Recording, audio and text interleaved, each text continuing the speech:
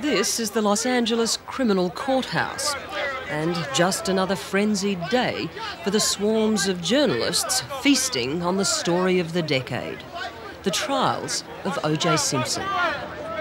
There's never been one like this, guys. This is unprecedented in American life. It is almost as if John F. Kennedy had been accused of murdering Jackie. That's how high profile it is. Ben Stein is an author, actor and Hollywood lawyer who thought he'd seen it all in this town of celebrity scandal.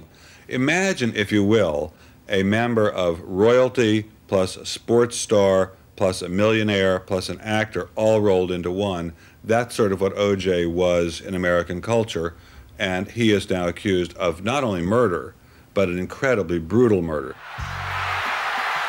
As a kid, I always knew I would be a professional baseball or football player, and it never dawned on me that I would.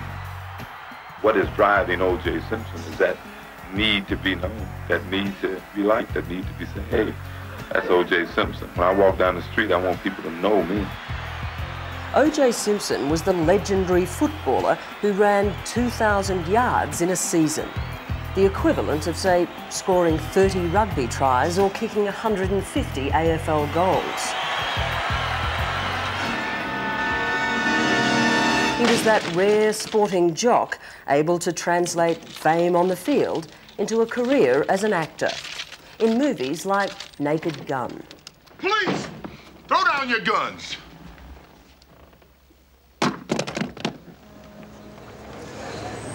It's the kind of scene you'd expect at a Hollywood movie premiere. The cameras, satellites, fans on the pavements, the stars arriving in limousines. But they're not stars coming down the stairs, they're lawyers, OJ Simpson's lawyers. And the occasion, a brief court appearance at which the most famous man ever to be charged with murder in America is expected to utter just 2 words, not guilty. And are you ready to enter a plea at this time? Yes, Your Honor. How do you plead to counts 1 and 2? Absolutely 100% not guilty. And do you deny... The entire country's been mesmerized by this case. People are riveted on it, on every bit of information and every bit of pseudo-information. Former LA District Attorney Ira Reiner has overseen some of this city's most dramatic courtroom tussles, including the Rodney King case, which sparked the LA riots. It seems that people here don't want to believe that OJ's capable of the crimes he's been charged with. Well, you know, it's sort of like having one of your very close friends charged with a horrible crime. You don't want to believe it. How difficult is it to prosecute someone like that? It is always difficult to prosecute a celebrity because people, jurors, do not want to think the worst of them. But OJ is more than a celebrity. OJ is an authentic American hero. And how difficult is it to prosecute a hero? I can't begin to say because we've never tried that before. My wife, Nicole, who came into my life at what is probably the most difficult time for an athlete at the end of my career. And she turned those years into some of the best years I've had in my life, babes. Can you send someone to my house? What's the problem there? The public face of OJ Simpson as a loving husband was, it seems, a long way from the reality. Okay, what does he look like? He's OJ Simpson. I think you know his record. Could you just send somebody over here? Has he been drinking? According to tapes released by the prosecution, he'd been beating his wife for years. He just drove up again. He just drove me over. Okay, wait a minute, what kind of car is he in? He's in a white Bronco, but first of all, he broke the back door down to get in.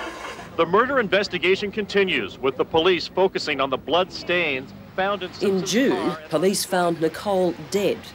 Along with a friend, Ronald Goldman, she'd been brutally murdered. Before police could charge OJ, he was on the run, leaving a friend to read a parting message. I can't go on.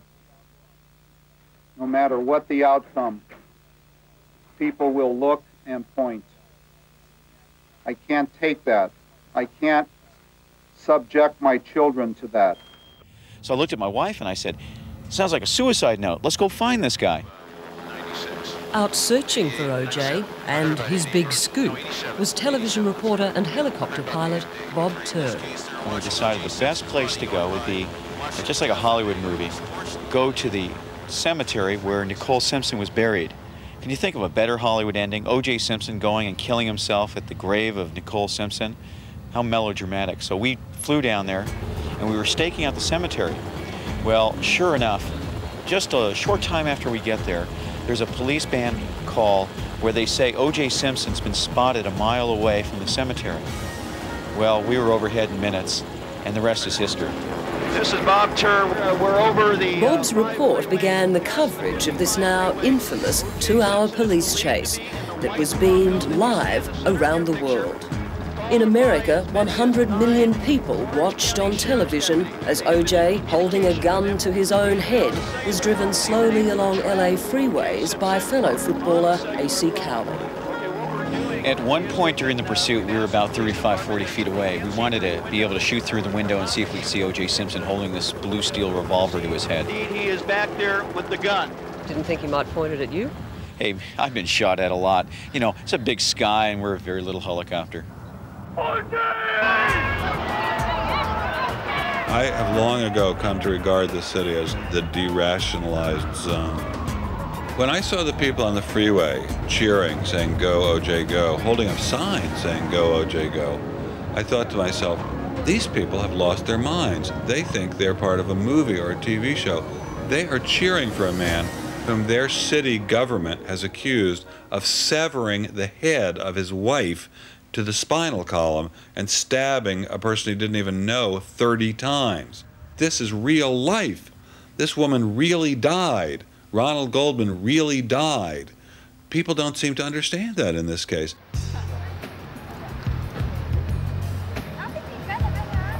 America's morbid curiosity with this case is drawing thousands of sightseers here to Brentwood, all hoping for a glimpse of O.J. Simpson's house.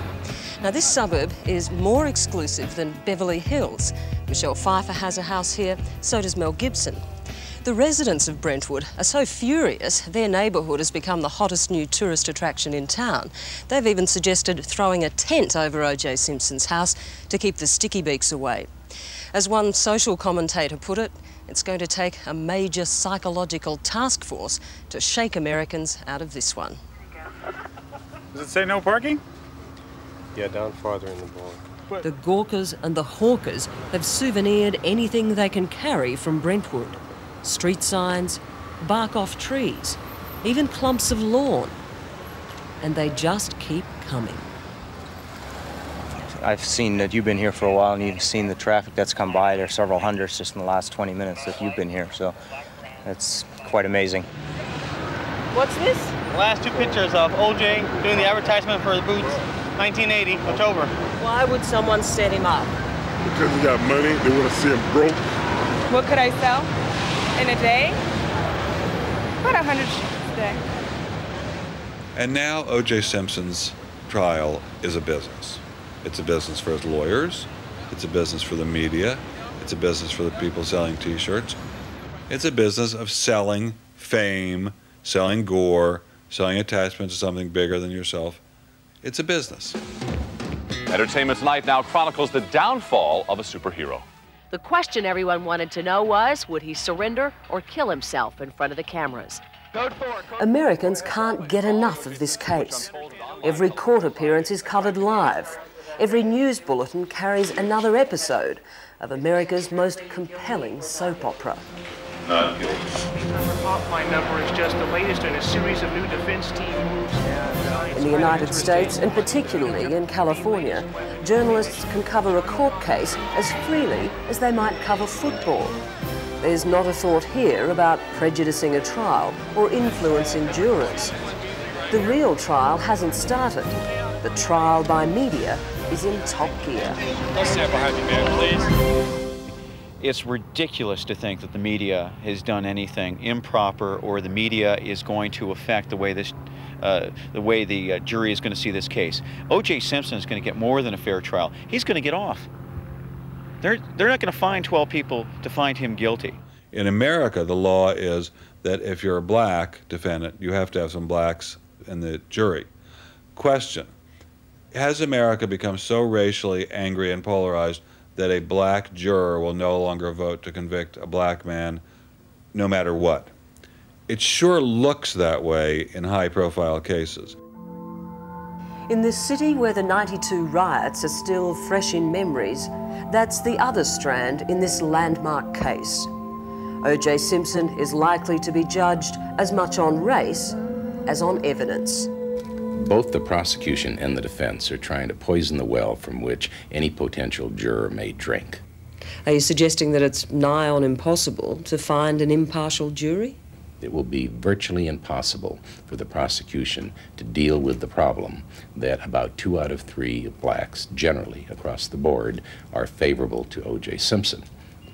This case is about the worst nightmare of the white community, namely that even the most socialized, privileged, upscale black would revert to gang behavior. He was the model American. He was the guy who came up from the streets, from the slums, from the gangs, made it through his physical prowess and bravery and smarts, turned himself into a respectable citizen. He was the model for what Americans desperately want their black citizens to become. Los Angeles Police Department is actively searching for Mr. Simpson. Most people who have eyes and ears are thoroughly convinced that he's probably not innocent, but I think we would all be shouting hosannas if he were innocent. Guilty or not guilty? Not guilty.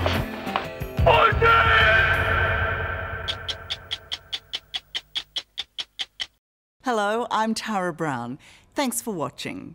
To keep up with the latest from 60 Minutes Australia, make sure you subscribe to our channel. You can also download the 9Now app for full episodes and other exclusive 60 Minutes content.